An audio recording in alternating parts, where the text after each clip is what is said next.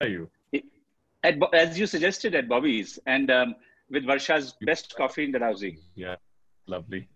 And yeah, I mean, I've stayed at Bobby's house, but this must be an extension he created later. It's where wonderful. You are, like a sunroof and everything. Yeah.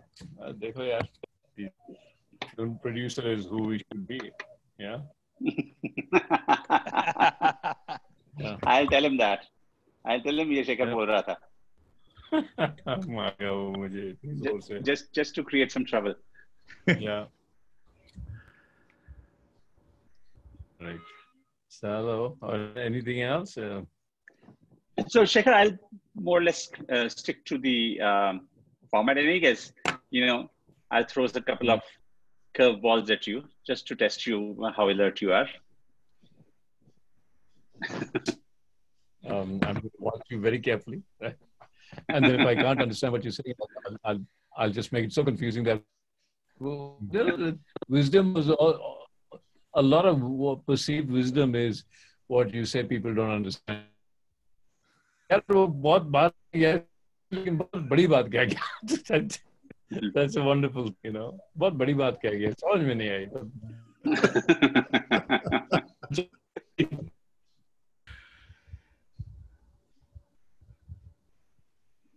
So very exciting to read your translated verse, Mr. Suri. I mean, the HarperCollins. Monisaki.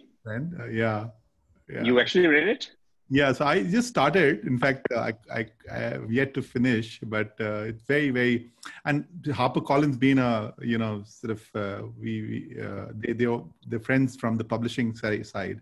It was good for me to procure that faster and be able to.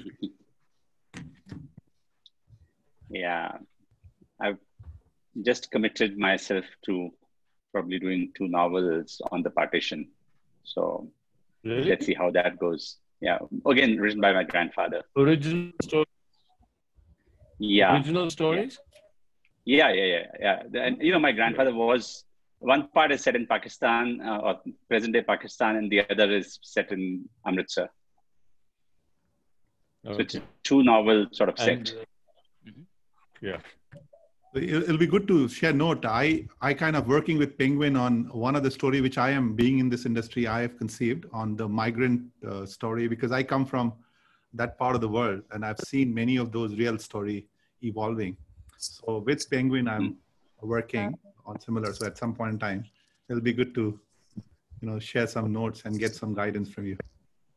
So if I may please request all our panelists, first of all, welcome to you all, and thank you for being here with us. And if I can please request Mr. Jha to start off the session. Thank you, Gunvina. Namaskar. On behalf of FICCI, it is an absolute honor to welcome Mr. Shekhar Kapur, and in conversation with Mr. Shekhar Kapur, Ambassador Mr. Navdeep Suri. I thank both of you for gracing us with your presence. Shekhar needs no introduction. An absolute treasure of India, one we all Indians are so proud of. One of the best movie directors and actors India has ever seen. I decided to do some bit of desk work before I was told to do this session. And I went in terms of looking at some Google search and try doing some research. And I could find that many of us, the age where I am right now, many of us actually lived through Shekhar's professional journey. And I'll give you some example of that. Masoom was produced or directed in 1983. And the character, the child was 9 years. 1983, I was also 9-year-old. We moved to 1987 when you produced or directed Mr. India, this whole Hawa Hawaii story. I was 13 and it was such a fun to be with Hawa Hawaii song. We've just kind of lived that song through our childhood. And in 1994, when you decided to do Bandit Quinn, I was in a place which is in the news all the time these days, Jawaharlal Nehru University, when you did this movie. So many of us have actually lived through your journey, Shekhar, as you were doing many of these movies who really award-winning and created such a great story. When you did this whole historical biopic, the international cinema, the Queen Elizabeth in 1998, I was actually later, a few years, I was in University of Cambridge, spending 5-6 years. So I could relate it to many things which you're actually doing there in Elizabeth. So, you know, in a nutshell, what I'm trying to give you a little bit of flavor, that besides being a Delhi boy who I identify you with, you know, because I've done my education in Delhi as well. But when I was doing this research, I could find how just coincidental to see many of these things really lived through. And that's just really been your life. And that's just so apt for the discussion today, what we're doing, creativity and art of storytelling. Also, when I actually was doing this research, I stumbled upon this whole TED talk of yours. And it was very interesting, exciting to hear, listen to you. Many of them were actually very similar and I could relate to. When you were talking about the wisdom and the knowledge, and we did discuss a bit before this, you know, in an informal introduction session, the whole panic, chaos, which happens just when you decide to create something. Many of the time we experience ourselves that the whole creative process as part of our own, we come from publishing industry, the knowledge hub industry, where we see the creative, you know, sort of outcome come in, not in a standard sort of structured place. It comes from something which is extremely unstructured. You know, you are experiencing something which is completely not normal. And therefore you decide to come out with something which is really something very new and something absolutely, you know, new in a sense that you could experience a new journey of yours. So in other sort of research, you also gave example of, you know, how do you decided to get the engagement in the discussion when you were having a discussion about your story, which was your first movie, and the producer took you to one of the financier, and therefore when the discussion did not really get engaged, you decided to change the story, and that led to making of Masoom. So I think, so all of this essentially makes the whole storytelling very, very exciting and interesting. At FICCI, under our literary program, we have launched an aspirational campaign, what we're calling as Roz Ek Nayi Kahani. In this program, what we are celebrating is the language, culture, civilization through the medium of stories. We're looking at culture of different parts of India. We're bringing stories from outside of India. We're taking Indian story outside. That's why we're calling this as a very aspirational set of effort. We have very recently started this, and we've done 1 or 2 series already in this. And as part of that series, this becomes even better for our audience and for all of us in the creative world to listen to you and get your experience of what is your reflection of your experience of the past, plus what do you suggest for the current generation as we start writing a new story for India. But before I go there, I quickly want to introduce Mr. Suri. I was sharing with him that I managed to read his translation. I just started reading his translation, and I'm very keen to finish that very fast because it's very exciting and interesting. Mr. Suri was born in Ludhiana, a seasoned diplomat, made us proud in many countries, last being UAE, a grandson of a famous author, Nanak Singh, story lover, storyteller. He recently did a translation of his grandfather's poetry by the name Kuni Vaisakhi, and I am sure he's going to talk and give some bit of his own you know, experience about that. And I think what we really looking forward for an engaging and exciting discussion, and I'm sure the audience will enjoy it. And we will come back with you if any any question or anything which we want to ask both of you panelists. Shekhar, over to you, Mr. Suri.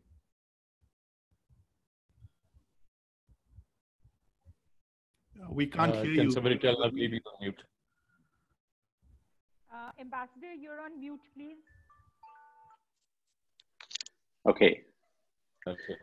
Thank you very much, Ratnesh. A pleasure to be with the FICCI and with Shekhar in particular. I was very pleasantly surprised to see FICCI actually do a session on creative writing and storytelling. I think it's a welcome break from the monotony of COVID-19 and the depressing statistics on the economy to be able to talk about something which is a bit different and a bit more uplifting, hopefully, and then the doom and gloom scenarios that have been coming our way. And so congratulations to you for organizing this and for your initiative on Roz Ek Nayi Kahani, which I understand is to start to kickstart or to give a boost to the culture of reading. Because definitely, if you don't read, you can't write very much. I think there's an integral connection between the two. So if there are any aspirational writers out there, I think rule number one is read. So we're going to talk about two things today, creative writing and the art of storytelling. And who better than a master storyteller like Shekhar Kapur with us. So Shekhar, let me start with the creative writing aspect first. It's a bit of an oxymoron. Can you teach creative writing? Many universities are running courses on creative writing. Some of these are quite popular. I mean, I get the point that you can teach somebody writing, but can you teach people to be creative? How does that work? Okay, thanks, Navdeep. We've known each other for many years, so I'm sure I will, if I'm just taking our conversations for granted and take leave. Let me just go back and then I'll answer your question. Roz ek kahani, it cannot be true. Har moment ek nayi kahani, that is the truth. The truth is that we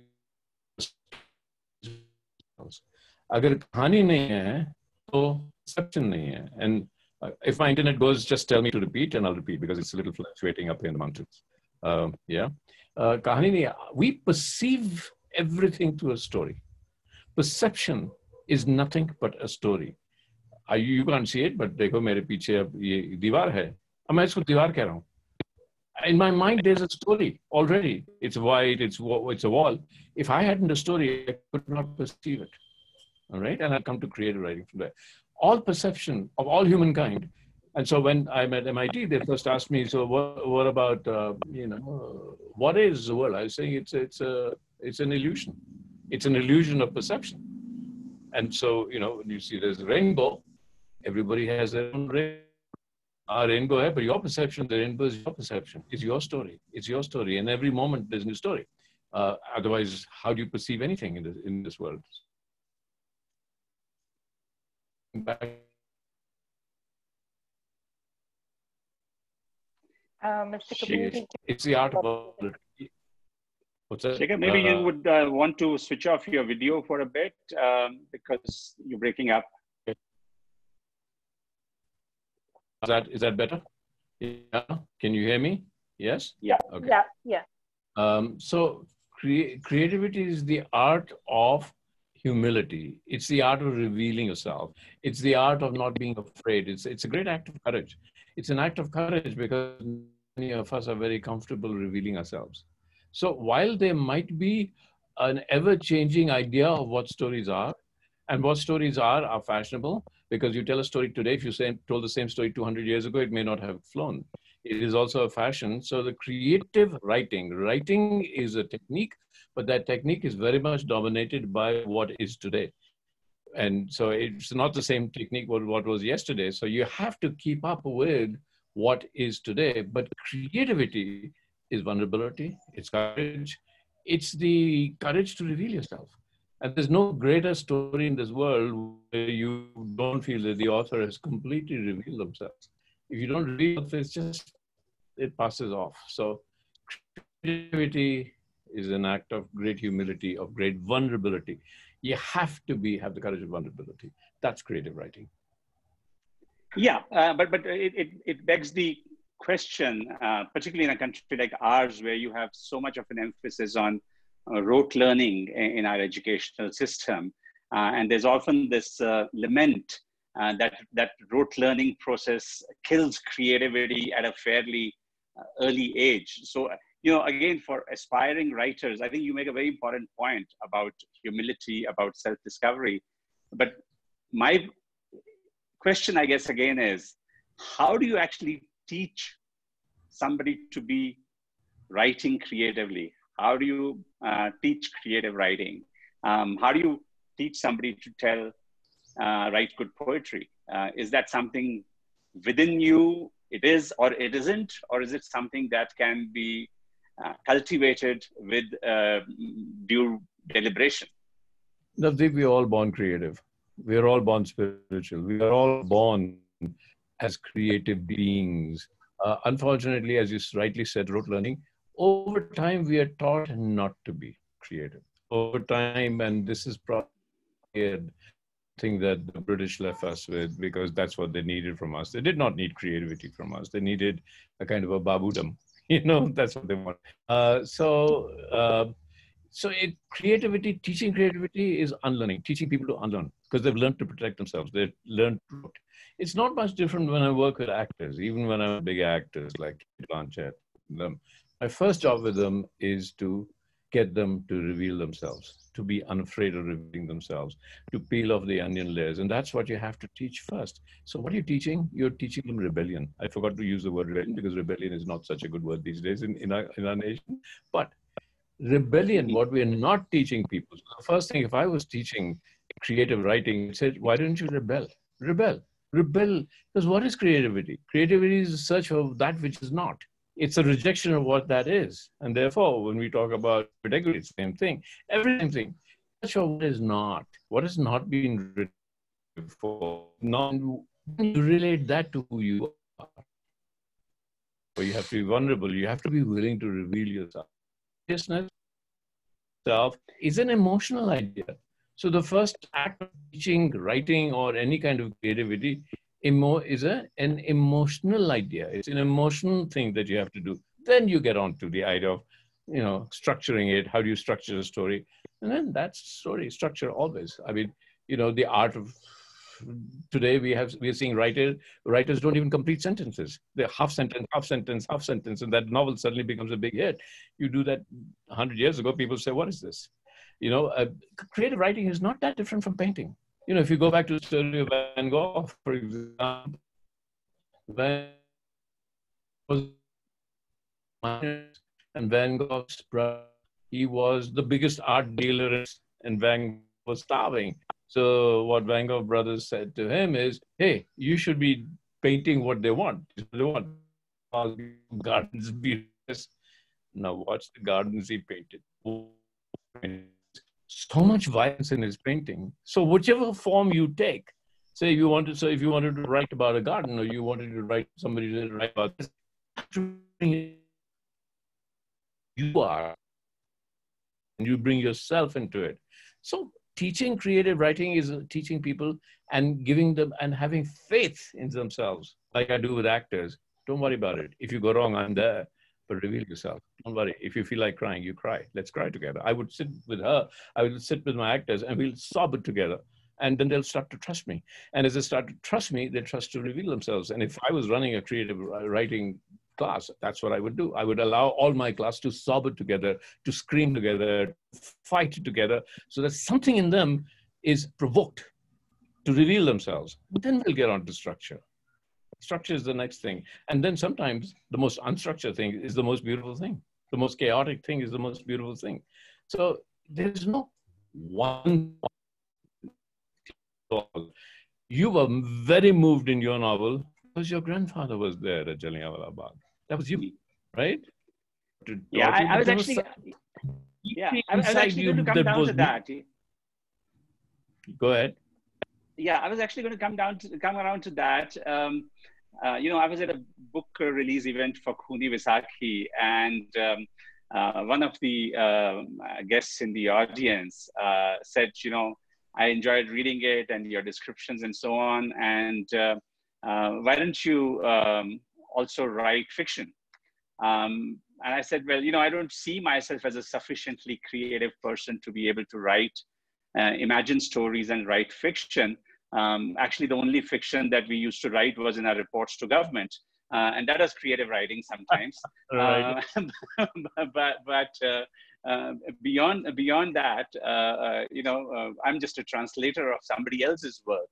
But it actually gets you thinking that to what extent is translation also an act of creativity or a form of creative writing? Because increasingly, you're coming around to this notion that when you translate poetry or you translate fiction, it isn't just a translation, but sometimes a transcreation, if you will, from one language, and not just one language, but one culture or one milieu. You're trying to transport something into a different culture or milieu. For me, I wasn't really much into poetry. And when my mother asked me that, please, why don't you translate Khuni Vaisakhi, the Jallianwala Bagh centenary is coming up and people should know about the story and so on.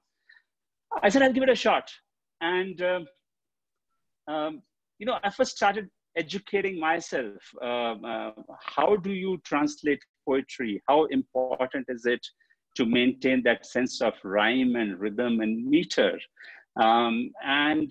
I was getting stuck. I wasn't finding the right words to convey the sense that was there in the original, the passion that was there in the original. And at one point, I started getting advice that, look, why don't you use free verse? Because it's more important to convey the sense and meaning and be true to that than to get yourself too bogged down into the rhyme of the poem. And I gave it some thought. I looked at how our esteemed colleague Pawan Verma has translated Gulzar Saab's poetry, for example, which is into free verse.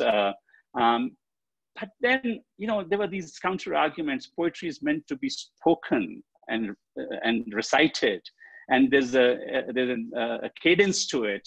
And how can you lose that cadence? And you need to be true to that as well. And if there are constraints that you face because of the vocabulary available to you, then so be it. So, you find that at every sentence virtually, you are being forced to make choices of how you're going to translate that particular section. I just want to give one example because Ratnesh wanted me to speak about the poem translation. Towards the end of the poem, there's this really interesting section where people, after Jallianwala Bagh, the massacre has happened, and the public is distraught and angry. And there are these letters that they write notionally to the Raj, to the British rulers, saying, what have you done to us? And in Punjabi, it is that section is called Chithiyan Dard Diyan. And I was trying to work it out, letters of anguish. How do I go about it? And how do I do what rhymes with anguish? Every first and third line or every second and fourth line should rhyme in the poem. And then one day, the penny dropped and I just let aside letters of anguish and I said postcards of pain. And from postcards of pain, you could have a lot of words that rhyme with pain. And it allowed me to maintain the rhythm of the poem and still keep the meaning of the original intact. So I guess there are all of these interesting things that come up. So I don't know what's your take, Shekhar. How creative is the act of translation? Okay, let me just take up one thing you said, Navdeep. There is nothing called fiction in this world. If it was fiction, nobody would read it. Fiction seems to fiction seems to mean to people that it has nothing to do with the writer. It's just creation of fiction. It's not possible. No creative act or no great fiction or no great translation is possible unless it goes through the very soul of the writer. So then how come that I'll write the same fiction? What we have to understand of ourselves is that we are not the same person. Moment to moment, we are different people. There's a million people living inside you right now, Navdeep. There's a vast universe of personalities, a vast universe of identities that are living inside you. Because I was trying to, my daughter was experimenting. Daddy, say, who are you? I'm Shekhar Kapur. I'm a dad. I'm a filmmaker. I am this. I am that. I could go on a million times and I have a million identities. Each identity is a story. So I can tell stories by saying, which identity is coming in? And then you give into an identity emerges. So there's no fiction, even in translation. There's no translation that is effective, that is possible without the one or another identity of the translator, of the writer. And if there isn't, nobody's going to read it because we all have a very similar consciousness. When I, for example, subconscious, all of us, like when I was doing Bandit Queen, Seema Biswas came to me. She was a very accomplished theater actor. And she asked me all the right questions of the character, which is Pulan Devi. And I had no idea how I was going to do the film. No idea at all. And I thought, she thought, bada director hai, sab kuch malum hoga, because you assume the director knows all. And when people ask me, what is a director's job?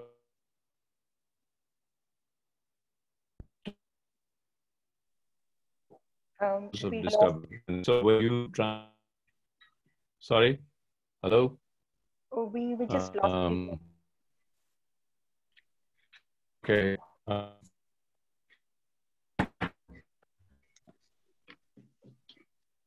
Yeah, Shekhar, you were speaking about translation, but momentarily we lost your signal. But I'm very encouraged by what you said, that you know, you got to put a bit of yourself into it.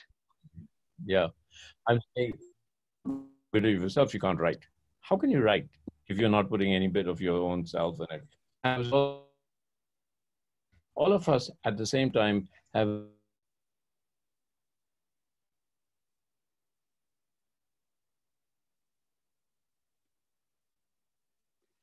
Shekhar, I don't know if you can try and sort out the internet situation, because we keep losing chunks of some of the valuable stuff that you're saying.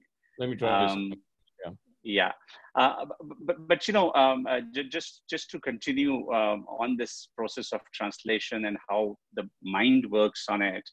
So when I was in this dilemma of free verse versus maintaining the rhyme and rhythm and so on, I read this wonderful book by an American polymath called Douglas Hofstadter.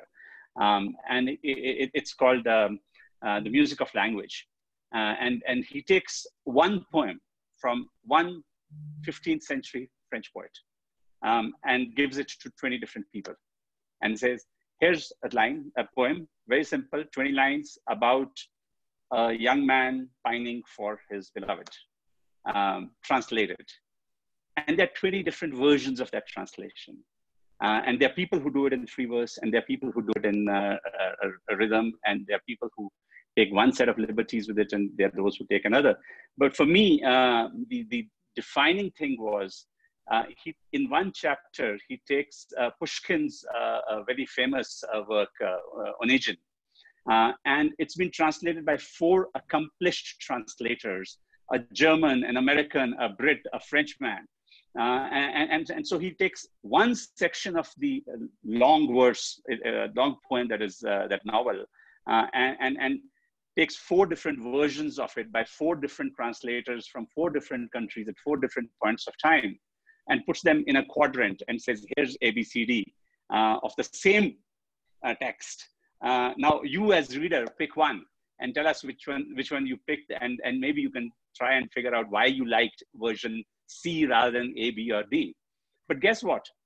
While 4 people had translated that paragraph in 4 different ways, all of them had stayed true to the rhyme and rhythm of Pushkin.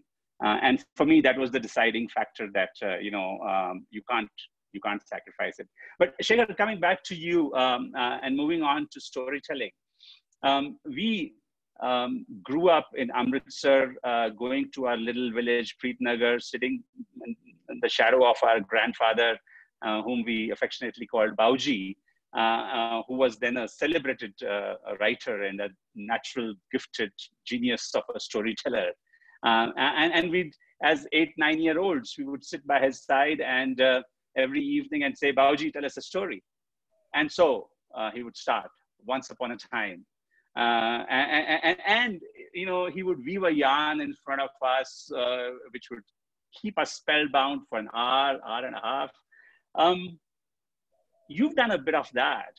When you are given a challenging theme from a different culture like Elizabeth, how do you go about it? I tell my own story. If you look at Elizabeth again, every time I tell a story, every character is me. Every character comes from inside me. And then it gets translated by the actor and then the editor into a comprehensive idea. So there is no character that I've ever written, even Pulandevi was me. I remember when I was thinking about what it means to get, and I shouldn't, maybe I'll say it, what it means to get raped. I actually locked myself up into a room and started to imagine it and started to imagine it. And then I wrote it, and then I lost what I wrote. And when I would imagine it, and then when I was filming it, I started to puke. But they were just close-ups, and the whole set suddenly, what's happened to Shekhar? Why is he puking? And I went to my DOP. I said, I can't shoot this scene, because in my mind I knew it was, because I'd been through it, and I had to now portray it on screen. So everything that I tell a story, it's my story. It's my story interpreted as Elizabeth, and my story interpreted as Mr. India, my story interpreted as young William Shakespeare. So that's what the art of story writing is you. You are the storyteller. Everything is you. You are the storyteller. The other thing about when your father said once upon a time, your grandfather said once upon a time, he immediately caught your imagination. So storytelling is not storytelling. It's story encouraging. If nobody, when they were listening to your story, if they didn't imagine themselves in their story, in your story, nobody would listen. If you're reading a novel, or if I'm making a film, if my audience didn't imagine themselves in Elizabeth, or as one of the other characters, nobody would watch the film. So I keep saying to everybody, we've used the wrong word when we say storytelling. It's encouraging story imagining. So when your grandfather is telling you a story, you're imagining the story. It's not what your grandfather necessarily means. But what was important, you listened and you imagined something else. So when my mother, my grandmother was telling, say she was narrating Romeo and Juliet to me, let's say, right? And then she would say, and then Romeo did this, and my mind would wander, and then she would back, and then what, Juliet? Oh yeah, Juliet.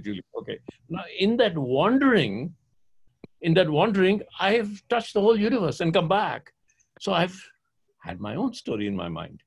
So the great films. So I'm going to give you what I was trying to do, the idea of Bandit Queen. When Seema Biswas came to me and said, oh, this is great and this is fantastic, narrate the high points in this and everything. I had no idea how to make the film at that time. So I said, as we directors always do, when we don't know what to do, we tell the actors, what do you think we should do? And they put the responsibility on somebody else. So I said, Seema, why don't you go back? You write 2 pages. What do you think? She came back, she wrote 2 pages, and I immediately knew what to do. How to make the film. And I said, Seema, now write 2 pages about yourself. Contain yourself within 2 pages. And she said, how can I contain myself in 2 pages? I said, how can you create any character and contain that character in 2 pages?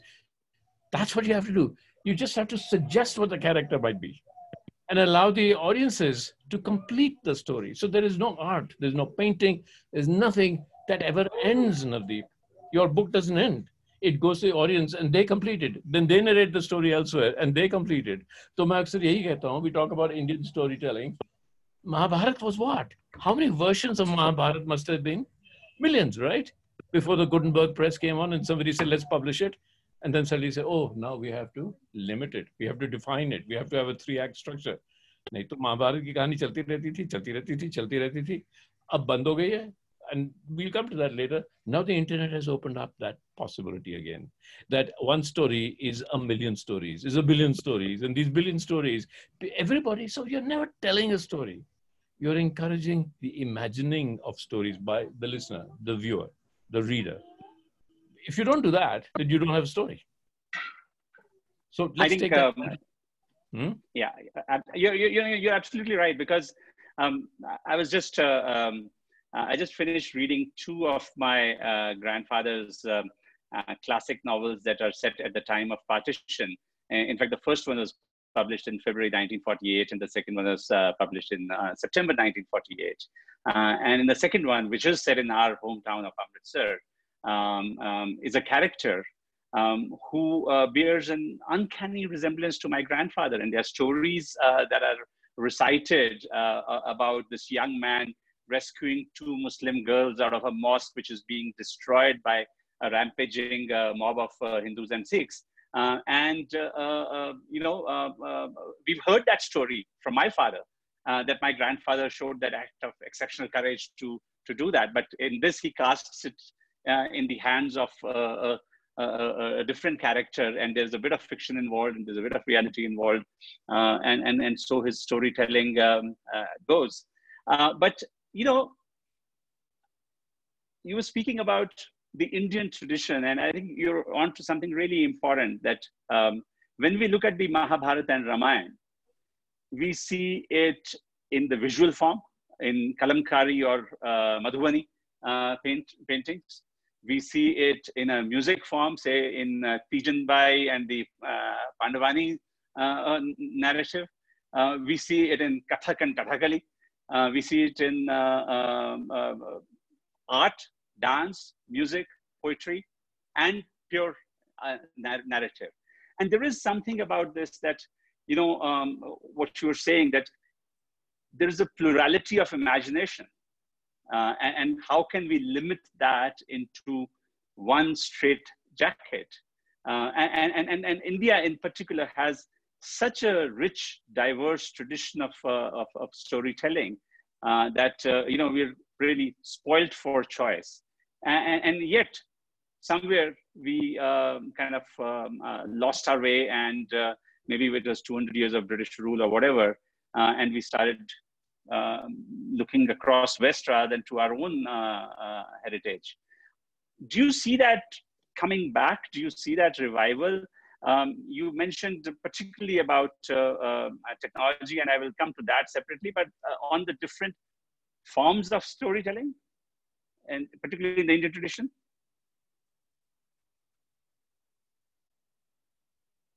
We've lost Shekhar for a second, so maybe we'll just wait for him to come back.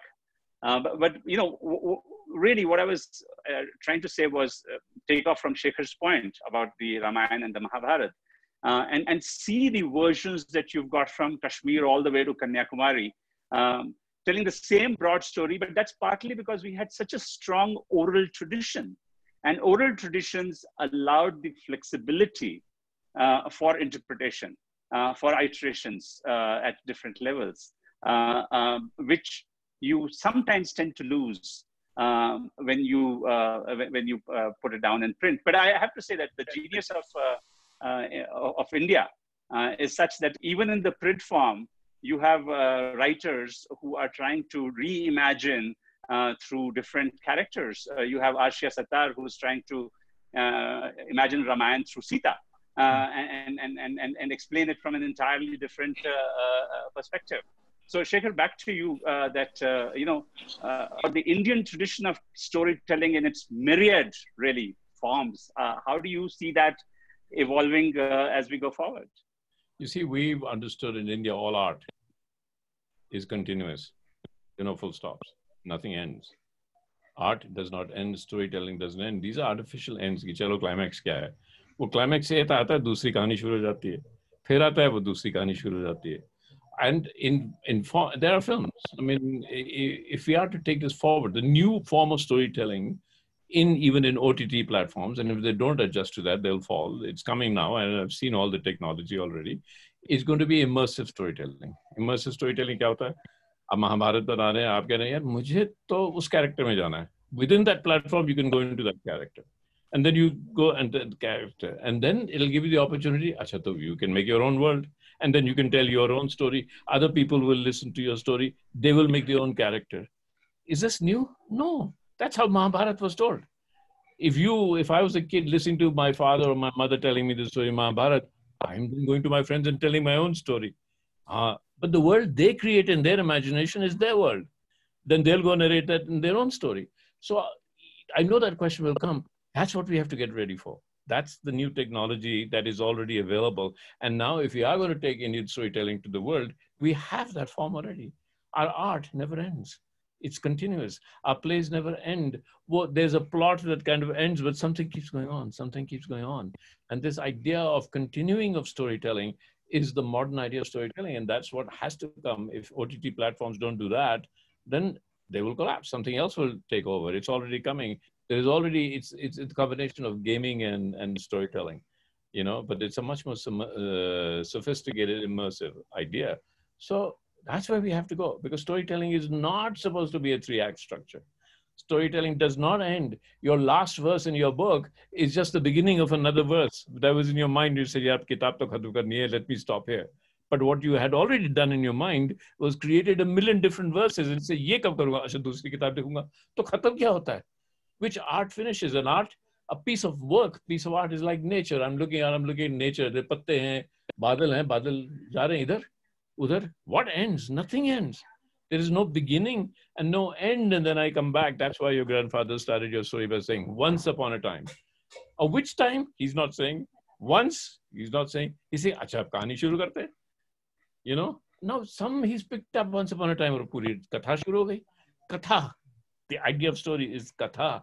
Katha कहाँ खत्म होती है? कहाँ शुरू होती है? There's no beginning, no end. There's nothing. There's all complexity after complexity after complexity. Where does the complexity come from? If the author tries to put in complexity, people get confused. No, it's story imagining. That complexity you hand over to the listener.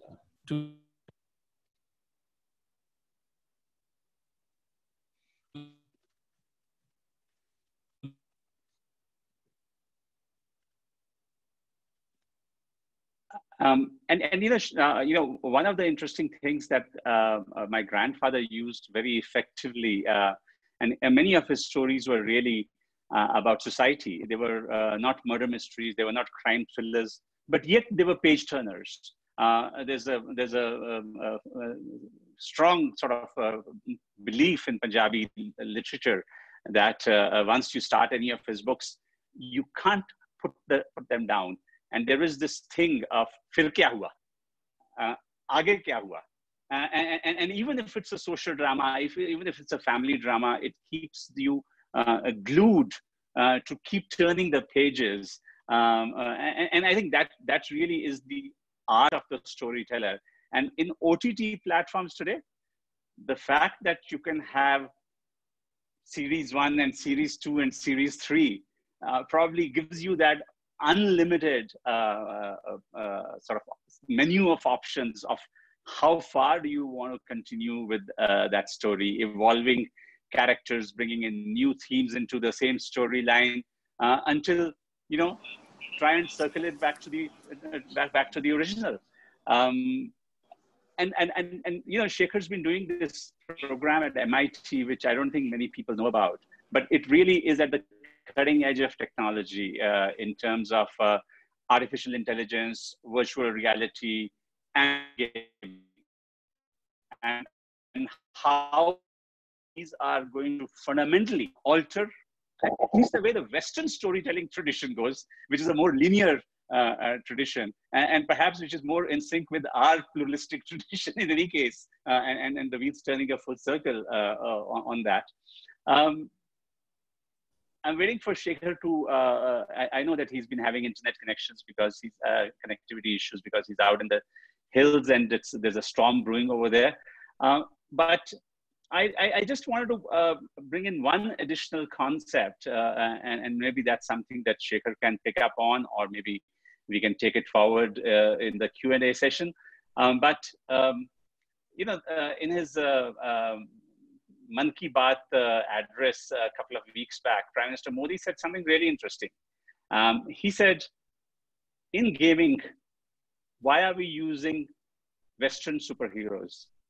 And it struck a chord with me that when you look at Indian mythology, Indian stories, you know, you have a Hanuman moving a mountain. You know, you have Arjuna, you have Krishna, you have weapons that are futuristic in their design and in their destructiveness. We have all sorts of superhero characters that we have lived with for 3,000 years. And I think for the young creative members at FICCI, perhaps one of the challenges going forward is we know that already gaming is a bigger industry than cinema. And this is the way it is going. So how are you going to weave Indian narratives in and take those stories global? I believe that they have an appeal which is universal. And there isn't a strong enough reason for us to be hooked on to Batman and Superman, which are fairly superficial characters compared with the complexity and the depth of the superheroes that we have in our storytelling tradition. And I don't know, while we're waiting for Shekhar to connect, Ratnesh, do you want to come in on that? Or yeah, so I think I just want to give a bit of this thing till Shekhar comes in.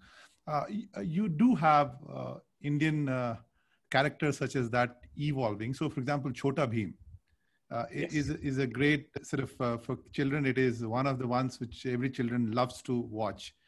And I wonder at some point in time, our own effort of putting together stories from different parts of the country of different language creates that whole virality which you're talking about, to be able to imagine next stories. In fact, I strongly agree with you, Mr. Suri. In fact, I have an example.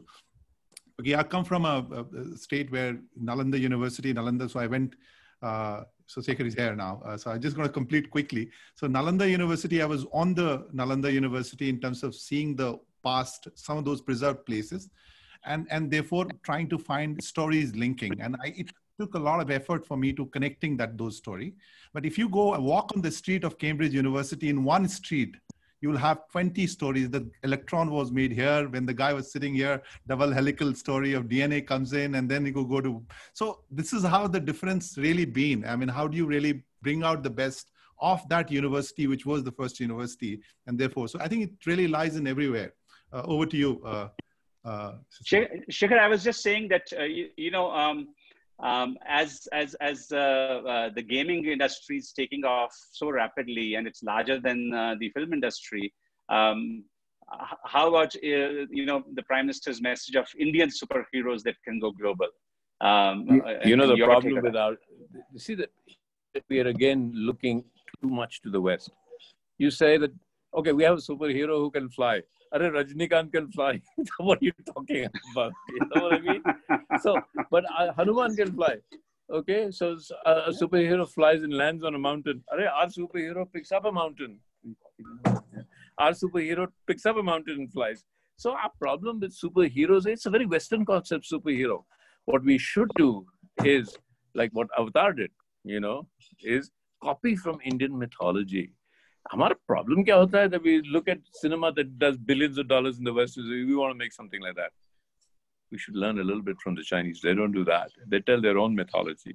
And then they put in enough production design. They put in enough aura in the whole thing to sell it overseas. Our problem in our films is the lack of production design. It's really very poor. But the world is changing. If you look at the statistics, 90% of the people in the US, especially the young generation, they're not watching Netflix. They're not watching television. They're not watching YouTube, if they are, but they're playing games. 90%. Right? Now, we have to understand what is it about gaming that attracts them. Gaming is also telling a story, but it's telling a story that is putting power in their hands. So when your grandfather was telling you a story, he was allowing you to take the power. He was not telling you a story, take aisa hua, aisa hua. Bete, once upon a time, एक बहुत बड़ा राजा था और इतनी vast उसकी kingdom थी कि वो एक दिन घोड़े पर बैठा और किसने कहा तू एक जगह से दूसरी जगह पहुंच जाएगा तो तू वो राजा है. I'm making it up. वो एक चला, रात निकल गई, दिन निकल गया, ये निकल गया. What am I doing? I'm giving you enough pauses to start imagining your own story. Now you're already imagining कि उसमें क्या था, कैसा था. I'm putting power in your hands. That's what gaming is doing. So our mythic storytelling is always putting power in the hands of the reader, of the listener, of the comic books. Ab dekho, little thing like ye dekho, Krishnji's mother looked into his mouth and saw the universe. How many times and how many ways can you interpret this? You can interpret this as the Gita. You can interpret it as a great space adventure. We can convert that moment of a child opening its mouth and the mother looking inside, ki tune kya khaya, mujhe bata, tune pura mud khaya. That particles of mud turn into planets. The planets turn into neutrons. The neutrons turn into galaxies. Galaxies turn. So look at the vast amount of potential that lies in one little moment in our mythology. We don't take advantage of that. Why? यार हमको iron man बनाना है, हमको Superman बनाना है. अरे भाभी, iron man और Superman तो they are gone in our mythology. They've already gone, come and gone. हो गए, you know. So we have to embrace our culture, our mythology, and technology. Culture, mythology, technology, and that's how we conquer the world. Because The world will not now belong to national boundaries or borders. The world will belong to hearts and minds. And hearts and minds, Navdeep, as a diplomat, you know, you've done this so often. Go conquer the hearts and minds of the people, right? And we will dissolve borders. That's the thing about what we have to do. Conquer the hearts and minds of people by using our stories and mythology. Right? That's what we do. So, yeah, absolutely. And you know, before I finish, I want to say that, you know, India's soft power, this ability to conquer hearts and minds, is really, I have, as a diplomat, taken shameless advantage of the popularity of Bollywood in country after country. We've made the fullest possible use of it. But look at it from a different angle. I've served in the Arab world. I learned the Arabic language, and I never met a young person who had not read a set of fables, which in Arabic are called Kalila Vadimna, but which are actually a 9th or 10th century translation of the Panchtantra.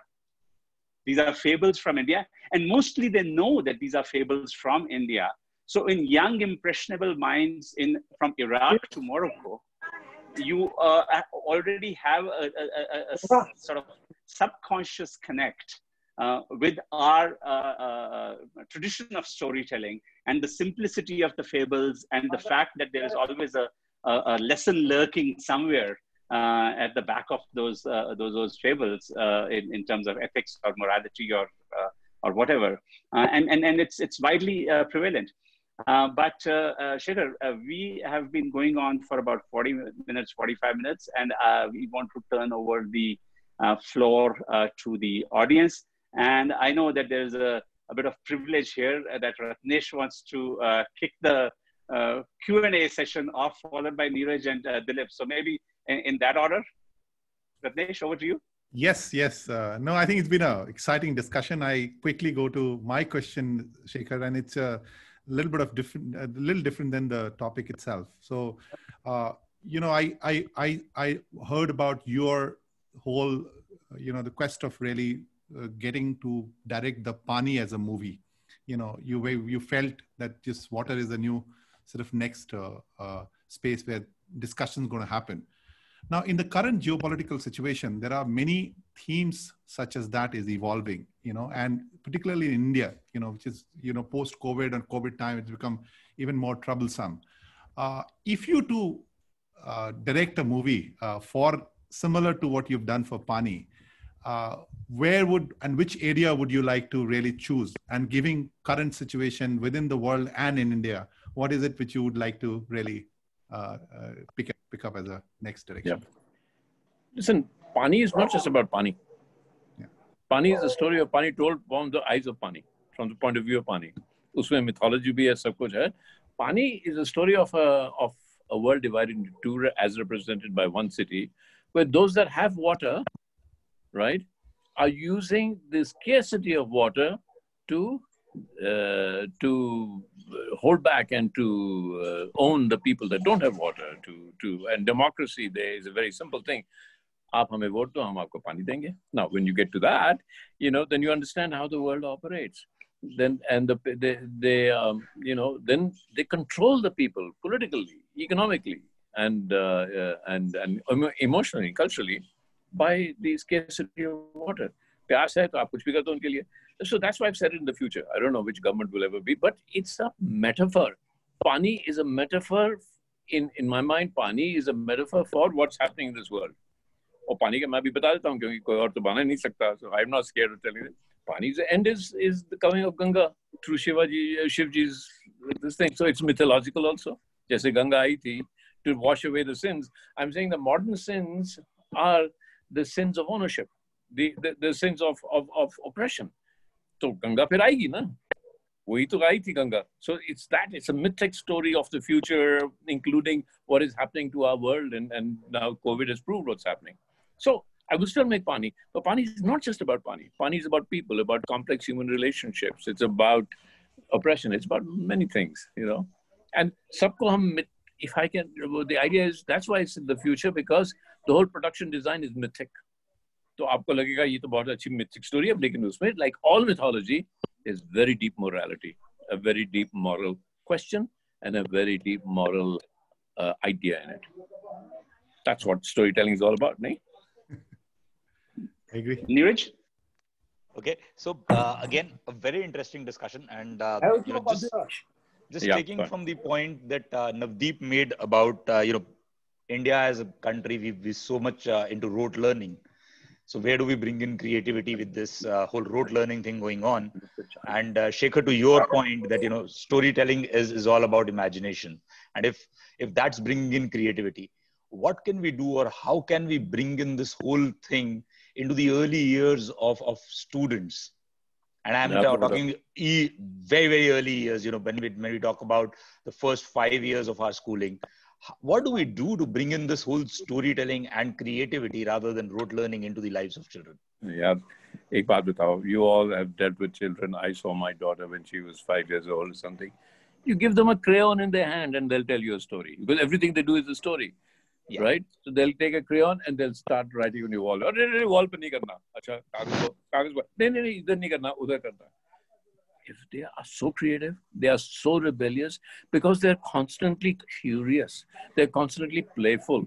So I've used the 3 words: rebelliousness, curiosity, playfulness, right? Rebellious, and they're vulnerable, and they are full of wonder. These are the essentials of creativity. And if we can keep encouraging people to do that, because you're not teaching them, you're allowing them to discover themselves. And through storytelling is how you and I discover ourselves every day. अगर कहानी नहीं बताएंगे तो हम हैं ही नहीं. हम तो जो वही हैं जो अब मेरी कहानी है. मैं आपके साथ वही बात कर रहा हूँ. That's my story right now. That's my identity. You and I are talking. That's my story. Right? अभी मैं देखो coffee ले रहा हूँ. Oh, look, coffee cup. I'm telling a story. It doesn't have to be a 3-act structure, but it's a story at the moment. That's how perception arises, by telling a story. When man first looked up at the sky and said, "अरे ये बिजली क्या है? समझ में नहीं आई." हैं? कहानी बता दी. वो इंद्र बहुत नाराज है. नहीं तो कैसे? So I'll make one statement right now, which is this: art is the yearning of ourselves to somehow connect with that is not finite.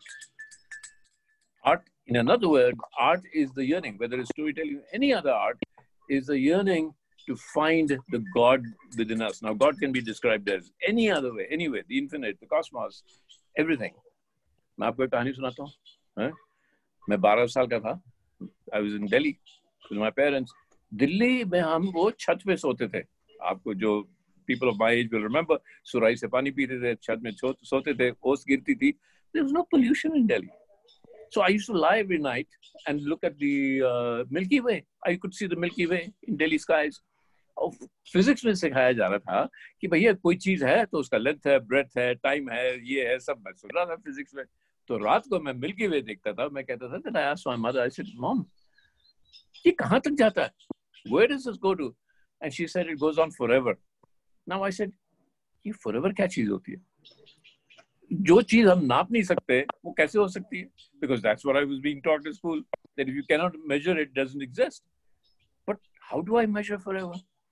12 साल का था. Since then, I have been a boy in search of forever. Because as long as I keep trying to yearn forever, I will go on being creative. क्योंकि forever तो मिलेगा नहीं. नहीं? So that is all art. All art is an attempt to find the forever in us, the infinite in us. I mean, this is a philosophical idea, but it's very true. And kids understand the concept of forever because they don't question it. I had started questioning it. So we have to take away, we have to make them unlearn. We have to not teach them to say, if it cannot be measured, it does not exist. Art cannot be measured. A story cannot be measured. So that's the first thing we have to do, and the first thing we have to understand. And if you're 35, 40, 50, 60, 70, if I was teaching creativity, I'll teach it to 70-year-olds and I'll say, go back to being a child. Be playful. Look for forever. Look for yearning. Find who you are. Who are you in this cosmos? Go, search for it. And you will be telling stories. Dilip, you have a question? Because I'm getting quite a few from the audience as well. I would suggest that we do audience questions. I'll come later if there's something pending. All right. Shekhar, there's a question that has just come in from somebody who's in 5th grade and says, I'm fond of reading books and writing my own stories. I want to know that when I think of writing a new story, I have many vague thoughts in my mind. So from which point do I begin? I would suggest begin with your vague thoughts. Let your vague thoughts, because vague thoughts are the greatest art possible. Do you think that Picasso started, what did Picasso start his paintings with? What? A vague thought. Empty canvas in front of you. The first brush is a vague thought. The first lines of a poem is a vague thought. Agar poem ko Picasso मालूम होता है बिल्कुल ऐसी painting बनाऊंगा तो painting क्यों करता? If a poet knew exactly, if you knew exactly what your last words are going to be, you don't know. So just write that vague thought. Let that vague thought provoke the next vague thought and the next vague thought and the next vague thought, and you'll have your story. Go for it. Excellent. Rakesh Kumar Mishra wants to know, please tell us script writing as well as storytelling. What should the author keep in mind while structuring this script writing? There's too many theories about script writing right now. I think you should just write a script, right? And think of structuring it later. Pehle apne thoughts dalo. Write in what is your emotion? What moves you, right? And as you're writing it, you're telling a story. You're telling your own story. You must explore yourself. उसके बाद structuring सोचना. उसके बाद लोगों को देना कि यार ये मैं फिल्म बनाना चाहता हूँ.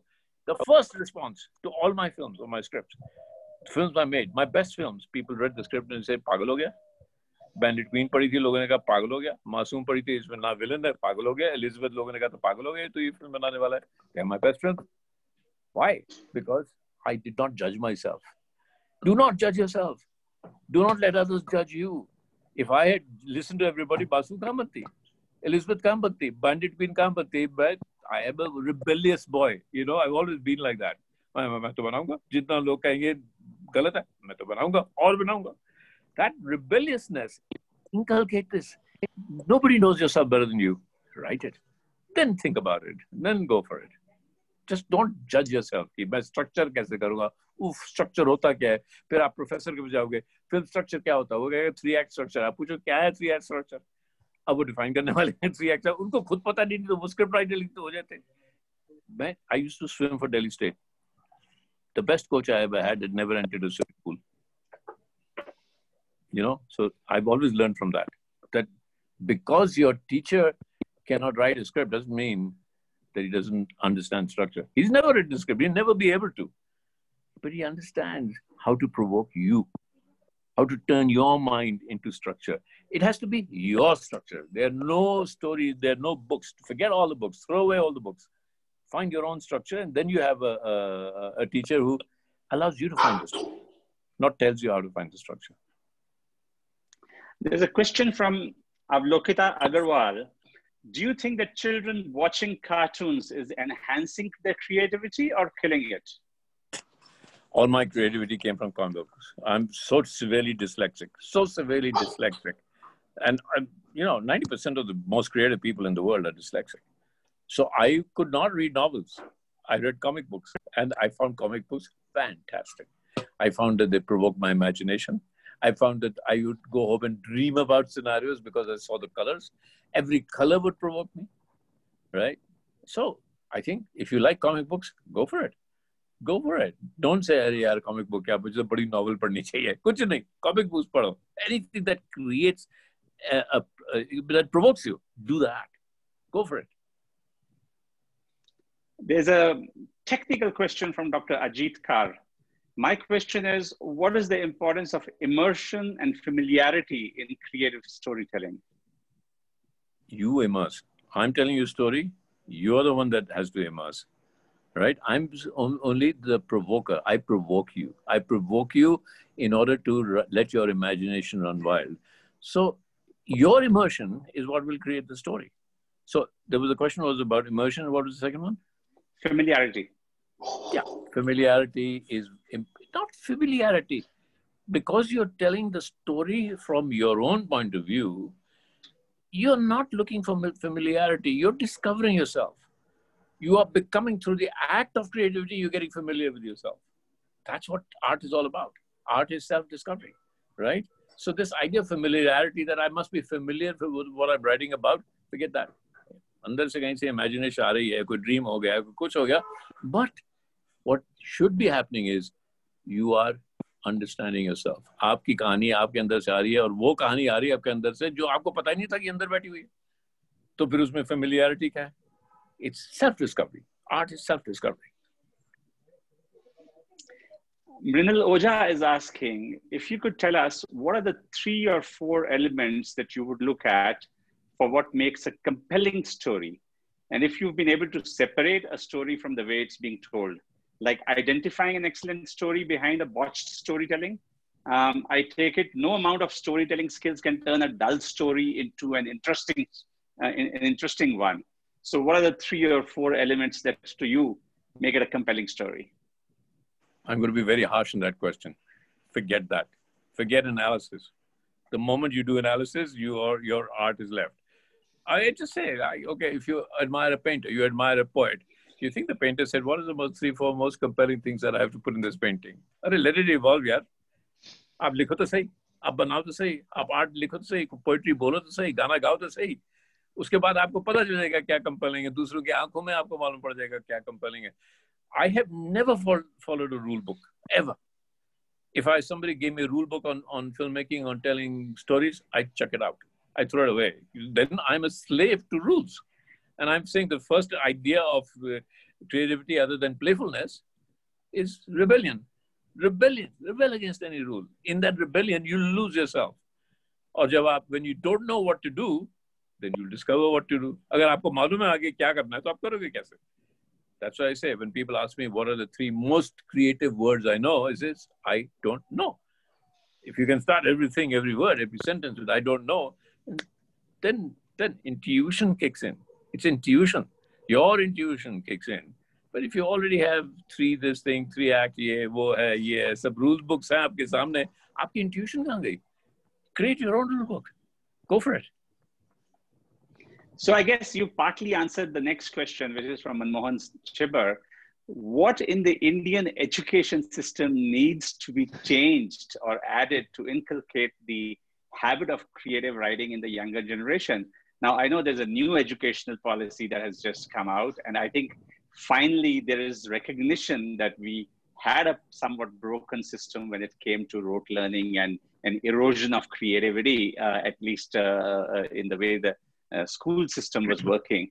But you have any thoughts for the government on how it does or society, how it should be reformed? Or do you want to leave it to parents to inculcate that curiosity and creativity? But mind you, I don't see too many parents encouraging rebellion in kids. Huh? I'll tell you why. Because we are obsessed with jobs. So मुझसे किसी ने पूछा, I actually read as much as I could and as much as I could understand the government white paper on the, the new educational policy. But I love this idea that educating is about arousing curiosity. No, it's not about rote learning. It's not the things. But then somebody came to me and said, but we have to educate people for jobs. I said, 5 saal ke baad, you put somebody in an engineering college today. 5 years later, when that person comes out of engineering college, he or she is out of date. So what jobs are you talking about? And because we have forgotten that we are in a universe, in a world right now that is changing on a dime. Everything's changing. What's causing change?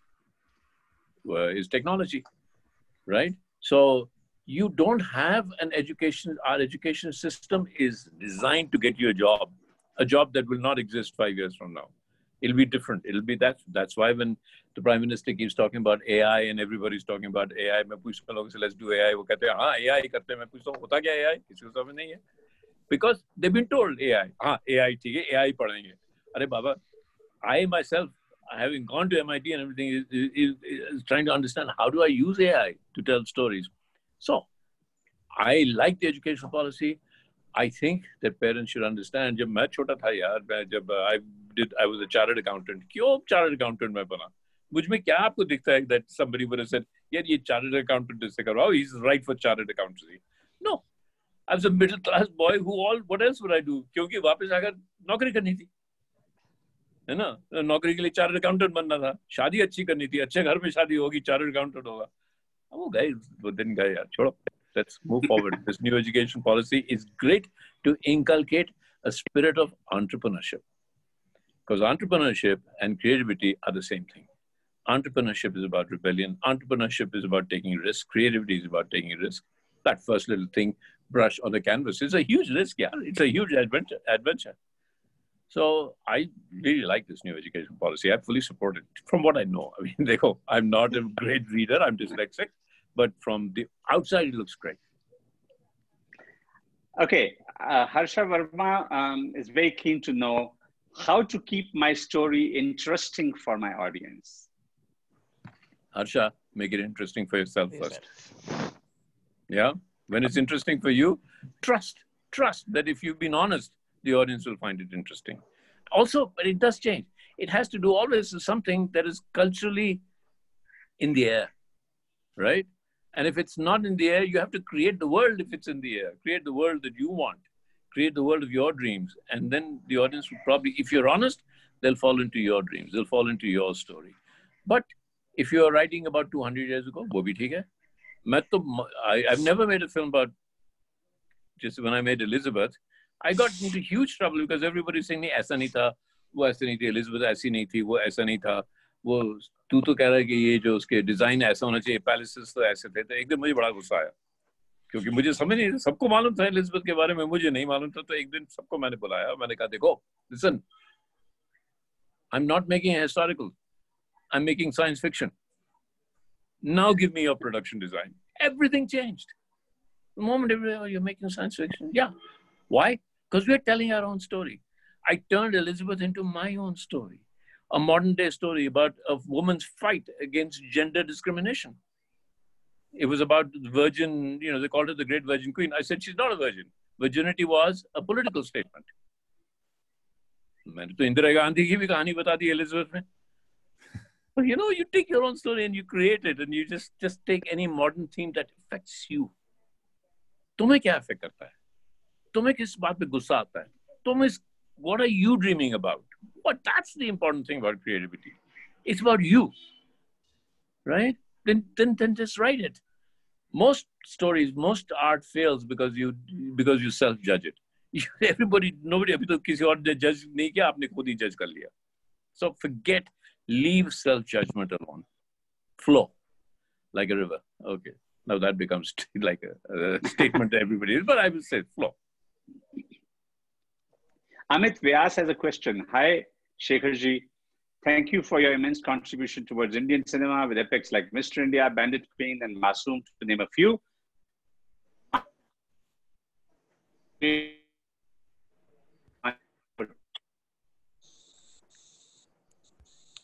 Rams is as good as with that much of a depth of hours that narrate a story even better. Do you see any possibility of finding the OTT route? Okay, can you hear me? Just raise your hand, because okay. Can you repeat the question? Because I lost you for 2 minutes. Okay, the relevant part is the audience has been waiting for Pani for 10 years. Now that OTT has taken off with great production quality and the hours to give the depth to the story, do you see Pani being made as on an OTT platform? Absolutely, yes, I do. Although sometimes OTT platforms give you too much space and you become indisciplined as a storyteller. Why do I say that? Because the great art of storytelling in a short form is to weave within it subtext. कि आप एक scene कर रहे हो, 2 dialogue हैं, उन 2 dialogue के बीच में एक पूरी कहानी है. ये डायलॉग है, there's little space. दूसरा डायलॉग है. That's what poetry is good about. No? That's what's so great about poetry. Within each line, there's a contradiction. You create contradictions within each line, and in that contradiction, there's another story. But that's what I find on the OTT platforms. Everybody just tells a story. There are no contradictions. We must have contradictions. So I like the discipline of making a movie and telling 25 stories, 200 stories within the same movie, because you create spaces for contradictions. So every time you come back to see the same, if you see Masoom when you were a kid and you see Masoom now when you're 20 years old or 30 years old, 40 years old, you'll find a different story. Why? Because the film gives you that space and you're a different person. So you interpret the story differently. So Unfortunately, platforms take that discipline away. But yes, I don't think theatrical is coming back for a long time. So I will try and keep the same discipline and tell it on an OTT platform. तो professor Shailendra राज मेहता जी से एक बड़ा अच्छा सवाल आया शेखर, हम अपने बच्चों को अपनी भाषाओं के नजदीक कैसे ले जाएं? रीडिंग कबीर और Nanak in English is not reading them at all. सही है, क्योंकि हर भाषा की रिदम होता है। आप कहो कि जो हमारे पुराने मंत्र थे, है ना, उनको हम इंग्लिश में ट्रांसलेट करेंगे और वही हम आपको सुना देंगे, राइट? वो तो the intonation, the rhythm, the lilt of language tells its own story. That's the issue. That's what you find in translation. That's what's difficult. You know, the lilt and the intonation is important to the story that is being told because it is telling several stories at the same time. So it's very essential that we bring our kids back from only the English medium to our own bhasha. So yeah, I want to listen to a mantra sunta hu. I had an experiment. A Japanese scientist wired me up from YouTube to a mantra. पुराना कोई मंत्र ले आया, कहता मुझे मालूम है मंत्र. Now he wired me up and then he made me listen to the YouTube and I could see my brain front and I'm listening to the mantra and I can see my brain different. अब मुझे समझ में नहीं आ रहा क्या बोल रहे हैं, लेकिन वो जो lilt है, उसका जो अपना intonation है, उसकी जो musicality है, it's changing my brain rhythms. But now if I understood the Sanskrit of it, if I understood exactly what it meant, it would have a deeper effect on me. It's like, you know, हमको अपने सिर्फ language ही के नहीं, अपनी classical music की, because our traditional maths is encompassed in our music. The rhythms of our music, the original music is mathematics. So bhasha ही नहीं, सब कुछ. We need to rediscover the ancient Indian paradigm of storytelling, of music, of art, and understand why it was so deep. And so what we've been teaching our children is the jaldi kar do yaar, ye le lo, iska kuch bana do. That's rote learning, you know. We need to go back and allow ourselves to fall into our culture.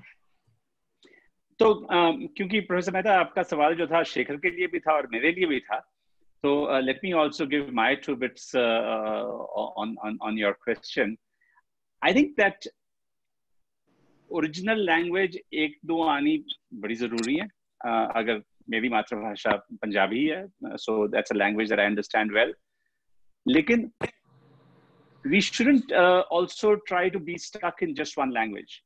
And I say this with the benefit of having served, say, in Washington for 4 years. And the Americans, if one can generalize, are a very monolinguistic culture.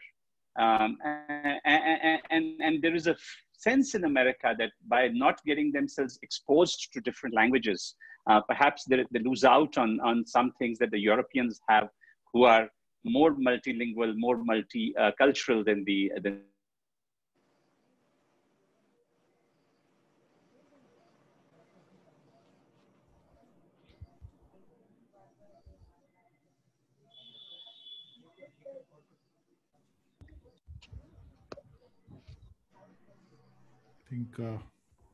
I think we lost Navdeep. So, yeah. Shekhar, would you like to complete the sentence or? Well, I think I answered the question that Navdeep was also translating that. So let's take on another question and Navdeep can come back and then take off from where he was. So, Mr. Kapur, this is Ishan from FICCI. One very interesting question which has come up is that, can you please share about your daily discipline you maintain for writing? See, I'm not a writer. I've always worked with the writers. And I have no discipline unless somebody else is disciplined with me. My only discipline is in the morning I get up and I challenge myself every day. And it may not be about the script, may not be. I wake up in the morning and I sit and I'm alone and I challenge myself. Ari Shekhar, you thought that. Why is that not right? Why is it wrong? Why is that? So the daily challenge to my own belief system and my assumptions is a very, very important part of my creativity. And it doesn't matter what you challenge. Whatever your challenge somehow goes into your writing. Whoever you are, somehow goes into writing. But that doesn't answer your question. No, I'm not a disciplined writer. I have friends like Amish Tripathi and I were just talking about doing something together. And I said, Amish, you'll have to get used to one thing. I will be calling you at 5 in the morning, 6 in the morning, but I will not be sitting with you writing. You know, I'm not a writer. I work much better in conflict with other people. That's why I like directing. That's why I like editing. I like to be in conflict with other people. And in that conflict bura nahi hai yaar. People say, why conflict all the time? The earth is constantly in conflict with the sun. And one is pulling, one is pushing. So that kind of creative conflict I really enjoy. So I like working with writers. I may contribute a lot, but I like to have somebody there to be in conflict with. Or I need to narrate to somebody. I'm a narrator. I'm not a writer. So there's a question from Kumai Ruchi, Mr. Kapur. She's asking what kind of books that that comes into your mind when you think about aesthetic pleasure or discovering oneself. I never read linear. I always read do pages se le liye. Sometimes I start a book from the end and then I go back because I'm not a linear person. I don't look at life. I don't look at time in a linear way. I think time is just an imagination, a construct of the human mind. So I never, even a novel I will read, even Harry Potter I'll read. Acha, wahan se ek chapter pad liya, piche jaakar ek chapter pad liya, because I love the idea of trying to connect it before the author has connected it for me. Ki main kya matlab nikal raha hu? Acha, then the author meant that. I missed that connection. And it's a fantastic thing. So I'll read any book, whether it's a book on spirituality, whether it's Stephen Hawking's books on time, or whether it's a book on quantum physics, or whether it's Harry Potter. My Hindi reading speeds, unfortunately, are not that great, so I prefer to read in English, but I will read in Hindi wherever I can. Sunta bahut acha hu. I prefer listening in Hindi. Or Hindi mein bolna bada acha lagta hai. Lekin I don't read very well in Hindi, so I normally read English. I'm sorry, I had a little power outage, but the backup plan has kicked in, so I'm back. I'm mindful that it would be unfair if we didn't give Dilip the opportunity as Secretary General to pose his questions. So Dilip. No. I'm going to, I normally don't want to ask a question, but seeing Shekhar's frame, I want to know, you were sitting there earlier and you pointed to the wall, but what is the story? Normally shoes are put on the floor. What is the story of shoes hanging a peg behind your head? Because I'm with one of my very, very favorite cousins, and she's an artist. So actually I call her house Stumble Upon, because I'm constantly stumbling on, and it's very interesting. Her whole house is a story of her life. वो जहाँ जाती है कुछ चीज खरीद लेती है तो वो कहीं लगा देती है. मैंने कहा क्यों लगाया यहाँ? कहती ये मेरी कहानी है ना, मेरा घर मेरी कहानी. So everywhere I'm finding things. वो वहाँ गई थी, वहाँ से एक कहानी, वहाँ जूते मिल गए थे, वो उधर मिल गए थे. That provokes something. So I am in a house, which we had time to show you. We are in a house which is a story of this artist's life. So everything's there, right from the time when she was 10 years old to now when she's in her 60s. तो सब एक जूते वो कहीं से आए होंगे, अब उसको याद है मैं वहाँ गई थी. So it's a story of her life, the houses. So it would be then very easy to extrapolate to say that, you can not, the story could be anything. Yes. You could reinterpret the story in your way. It's not necessary to have shoes on the floor. It could be anywhere. But, looking at you, earlier, you talked about your interpretation of Elizabeth and, other things. How do we, there's so many regional stories, so many untranslated manuscripts in India, so many hidden things, which we can become once upon a time, How do we actually get that, and how can we, we can actually increase this storytelling so that, we can just flood the world with Indian stories? Yeah. Dilip, I'm glad you asked me this question. About 2 years ago, I was the head of the Indian Film Awards, the big awards. And I found behind the spotlight of Bollywood, which tends to become, Bollywood में ऐसा होता था, surname ही नहीं होता था. Miss Seema होता था. Miss Seema कौन? वो कभी नहीं मालूम पड़ता. अरे Mr. Ashok, अब बोलो Mr. Ashok Kapur बोलो, अरे वो तो पंजाबी हो जाएगा. अरे Mr. Ashok Subramanian ने बोला अरे वो तो South Indian हो जाएगा. They constantly tried to tell stories that were not rooted. And then behind this big glitz and glamour of Bollywood, I saw so many regional films. I call them regional because they're not Hindi. It's not the right word. Non-Hindi films. I was stunned at the storytelling. I was stunned how moved I was. I was stunned at how many stories there were. And I asked myself, ऐसा क्यों लग रहा है मुझे? Because they were rooted. वो किसी के root से आए थे. बॉलीवुड में जो हम सारा देखते हैं वो किसी का रूट नहीं था. वो मिस सीमा था, मिस्टर अरुण था. वो अरुण सुब्रमण्यम नहीं था, अरुण कपूर भी नहीं था, सीमा मल्होत्रा भी नहीं थी, वो सीमा बिस्वास भी नहीं थी. So there are a million stories actually being filled and being told that are never noticed, have not come out. लोग देखते नहीं है क्योंकि उनको रिलीज नहीं मिलती है. तो one of the things I'm constantly saying is bring these stories forward. Yeah, इनको आगे लाओ. Don't let the glitz and glamour of Bollywood hide all that. It's fantastic talent of both storytelling and filmmaking that we have that is hiding. Yeah. Yeah. So there are many corporate people on this call, right? Yeah. So how can we actually take this idea of creative writing and storytelling into communication within the organization and communication of the organization externally? You know, we have this institution called FTII. And can you hear me? Yeah? Can you hear me? I can hear you. I can hear you. We have this institution called FTII, and I've always been wondered why corporations are not contributing to that. I've always wondered why corporations don't come there. I wonder why corporations don't induce this kind of seminar there and help it on or provoke it. I always wondered why FTII and IITs are not connected for technology. I think that what we need is one, and I'm just saying because FTII exists, I think there needs to be one source in which everybody puts in their ideas. There needs to be one source where all the corporates come and say, this is interesting. And out of that, creative will flower. Out of that, I'm saying that even certain corporates will say, yeah, I don't want to do this job. I want to tell stories because they are influenced by that. You know what I mean? I think that we need one big organization. Maybe FICCI can do it like you're doing it now, but make it an organization in which story writers can come and study and contribute and corporations can come and study and contribute. It doesn't matter. You might be the CEO of a company, of a billion or $1 trillion company. You can still come and understand that you're a story writer. You know, and you can learn and you can do that. And that we should not be making this distinction. Ye corporate hai, ye art hai, ye wo hai. I think that time has gone, Dilip. I think the time of silos has gone.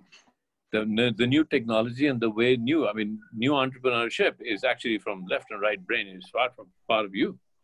And that's why I think that, that's why San Francisco grows so well. Is because there are so many different brains from so many different disciplines that sit in the same coffee shop. You can go from one conversation to another conversation to another conversation. And the idea of art influences the idea of creativity, the idea of art, because all art and storytelling is the search of that which is not. And so is technology. It's the search of that which is not. Is the push is to search for that which is not and take everything forward. So I think that maybe FICCI can do that. You can have an organization, a worldwide organization, which is based on traditional Indian art and traditional Indian storytelling, in which all organizations come in and read. I've never met a head of a corporation who doesn't want to talk about storytelling or doesn't want to write poetry. It doesn't matter who, where, how. It's just because they discover that actually that's who I am. I'm an artist. Who is not an artist? Who is not a storyteller? So I go back to the first statement I made was that our existence is the story we tell ourselves. That's who we are. Because all perception, it might be a 1 minute story, 1 second story, 2 hour story. But story hai na, kahani hai. My relationship with everything outside me and myself is a story. और क्या है? कहानी है. और वो मेरी कहानी है. और सब वो जो कॉर्पोरेशन का $1 trillion कॉर्पोरेशन कर रहा है, वो उसकी कहानी है. उसको बैठाओ, हम कहानी उसको सुनाते हैं, वो वापस सुनाएगा. ऐसी तो मेल होगा यार. It's that mail, that idea of not saying, let's go, how can we get corporates? We're all the same. So let's develop an organization. you can do it, well, FICCI can do it, is where everybody comes and sits at the same coffee table, drinks the same coffee, has the same similar conversations. Everybody benefits. Everybody learns. Everybody aspires. Everybody yearns. Because everything is about yearning. What is not yearning? If there's no yearning, there's no life.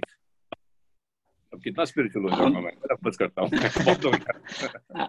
And I'm mindful that we are approaching the end of this fascinating conversation and some absolutely wonderful insights from Shekhar. So let me close and hand over the floor to Neeraj Jain, the co-chair at FICCI, for bringing this conversation and this masterclass to an end. Thank you very much, Navdeep. I think if there was one session I didn't want it to end, it would have been this one. I think we could have gone on, I think, for the next couple of hours, and we would have been mesmerized by what Navdeep, you had to share from your perspective and what Shekhar had to share from his perspective. I could relate to some part of it completely. I would start by getting back to what Mrs. Chinoy said about corporate world and how can we bring them together on storytelling.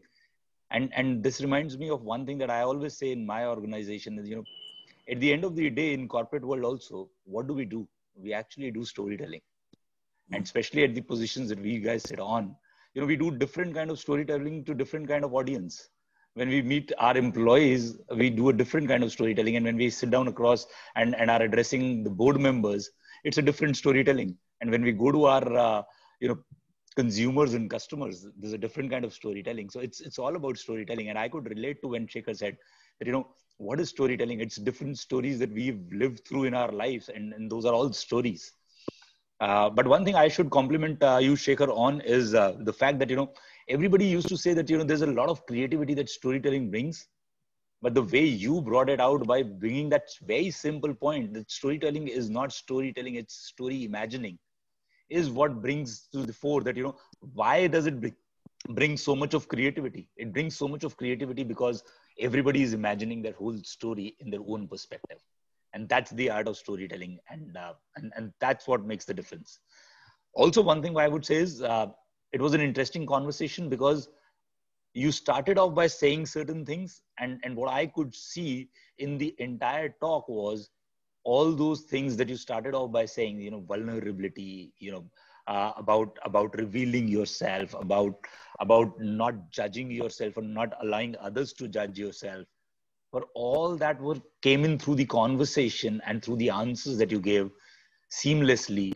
And it's difficult sometimes for a few people to walk their talk, but it was so easy for you to walk your talk.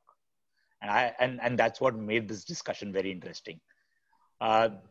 Navdeep, the whole translation bit, I found it very interesting because I was once with Gulzar Saab and he had translated the whole work of Rabindranath Tagore. And somebody asked him that it took you 4.5 years to translate. And he says, look, translation is much more difficult than actually writing, because not only you have to go through the material that's written, you also have to go through the journey of the writer to understand what did he want to convey. And while you are translating, it's not the language that is important. It's important to convey the viewpoint of the person who's written the original piece. And that's what makes the difference. And I think in today's session, we could kind of go through various aspects. And then that's why I said that, if it goes on for another 2 hours, I don't think any of our participants will drop off saying that, it was meant to be 1.5 hour session. We can go on and on. It was such a great session. Thank you very much, Navdeep and Shekhar, both of you, for making this session such an intriguing one. I'm taking back a lot of learnings. I've not written 4 pages for any session, and I've actually ended up writing nearly 4 pages. So there's so much of learning, and I hope we at FICCI would be able to come back again and take this session forward from where we are leaving it.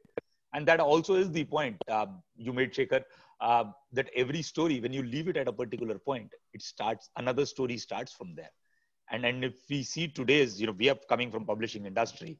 If I see today's writing, everybody is writing trilogies and And after the trilogy is finished, they come back with prequels and sequels. And that's exactly what you said. And that's what is making reading more interesting. And I hope we all read, we all continue reading.